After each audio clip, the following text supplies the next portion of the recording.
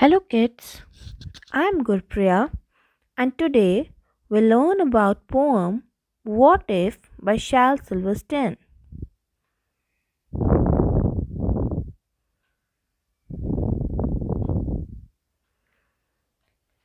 Shel Silverstein was an American writer, poet, cartoonist, songwriter and playwright. He is known for his cartoons, songs and children's books. He styled himself as Uncle Shel by in some works.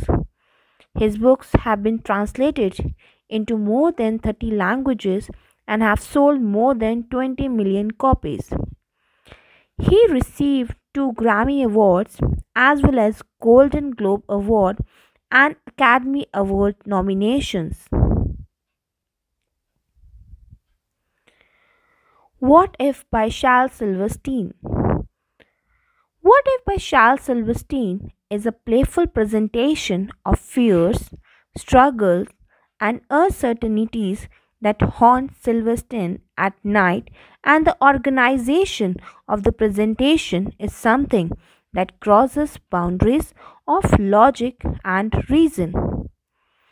Through this approach, he has crafted a poem that allows people across similar boundaries to share the community of experiencing nighttime overthinking in a way that shows connection and allow us to see humor in the midst of the frustration.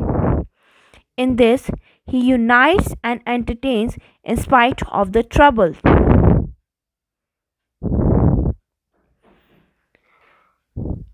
Now the poem What If? Last night, while I lay thinking here, some what ifs crawled inside my ear and pranced and parted all night long and sang their same old what if song. What if I am dumb in school? What if they have closed the swimming pool? What if I get beat up? What if there's poison in my cup? What if I start to cry? What if I get sick and die? What if I flunk that test? What if green hair grows on my chest? What if nobody likes me? What if a bolt of lightning strikes me? What if I don't grow taller? What if my head starts getting smaller? What if the fish won't bite? What if the wind tears up my kite? What if they start a war? What if my parents get divorced? What if the bus is late? What if my teeth don't grow in straight? What if I tear my pants? What if I never learn to dance?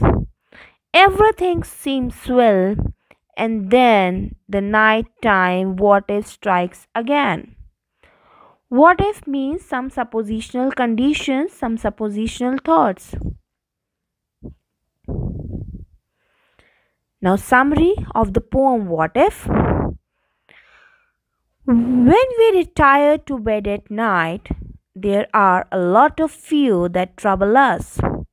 In this poem, the poet is filled with anxiety about certain things that might happen to him.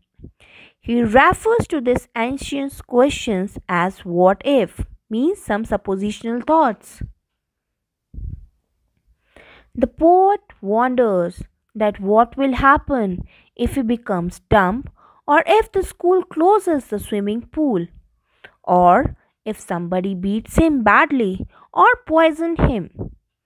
What will happen if he falls sick and dies, or he fails in the test? And what will happen if green hair grows on his chest instead of black and nobody will like him? He might be stricken by lightning, or he may stop growing, or his head starts getting smaller.